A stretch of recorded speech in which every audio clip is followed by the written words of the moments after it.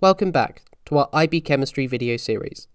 This is the fourth and final video in IB Chemistry Topic 10, Organic Chemistry, where we will be looking at alcohols, aldehydes, ketones, carboxylic acids, and benzene. In the previous three videos of this series, we have covered the most important homologous series for your exam, bar 1, alcohols. Alcohols, as stated previously, contain the hydroxyl OH functional group, and they are defined by the general formula CnH2n plus 1 OH. Just like halogenoalkanes, they can be primary, where the carbon to which the hydroxyl group is bound to one other carbon, secondary, where the carbon to which the hydroxyl group is bound to two other carbons, or tertiary, where the carbon to which the hydroxyl group is bound to three other carbons. Since they are polar, they are soluble in water, although as their chain length increases, this solubility decreases, as covered in our IB Chemistry Topic 4 video series. There are two main reactions of alcohols you need to know.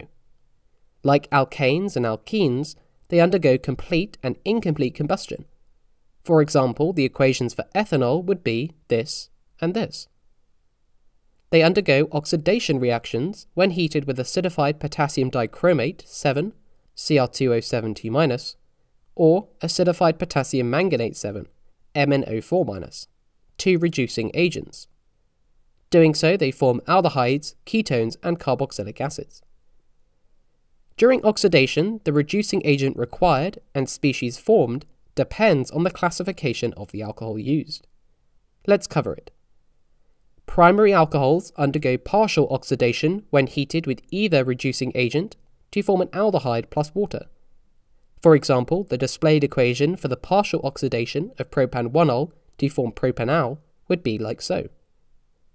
We can also represent this reaction using a chemical equation, where an O in brackets indicates the reducing agent. So the same reaction would be CH3CH2CH2OH plus O goes to CH3CH2CHO plus H2O.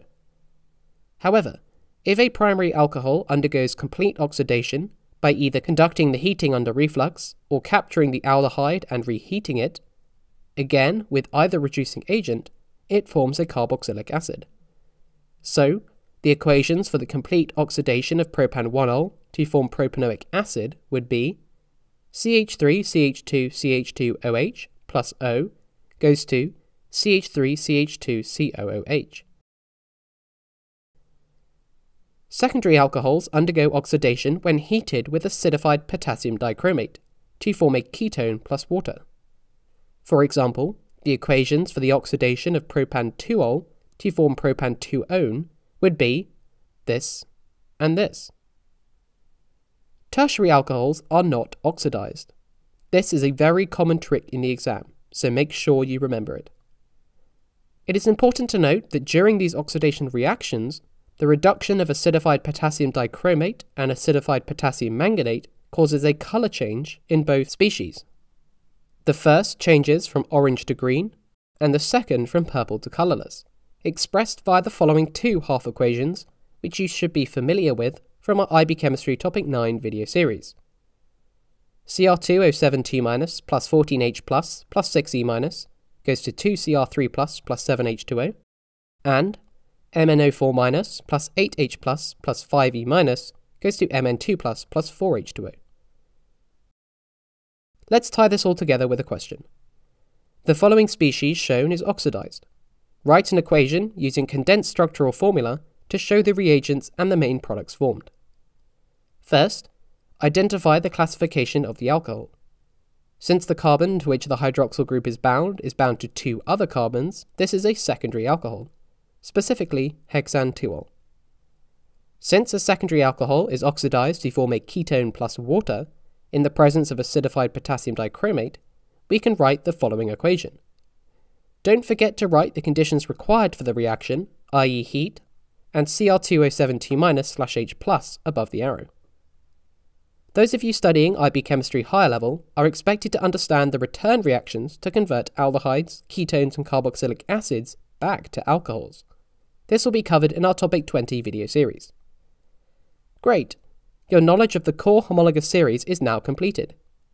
Now let's briefly discuss the remaining series of aldehydes, ketones, and carboxylic acids. Aldehydes and ketones, as stated previously, both contain the carbonyl functional group. For example, butanal and butantuone. Since they are polar, they both exhibit permanent dipole interactions between molecules, and so have very similar boiling points. As these interactions are weaker than the hydrogen bonds present between alcohols, but stronger than the London forces between alkanes and alkenes, they have lower boiling points than alcohols, but higher boiling points than alkanes and alkenes. Like with alcohols, the shorter chain aldehydes and ketones are soluble in water, in part due to the fact they can hydrogen bond to water molecules. Onwards to carboxylic acids. You've now reached the end of the preview for this IB Science video. If you want to check out the full video, head over to our website and select a membership plan today.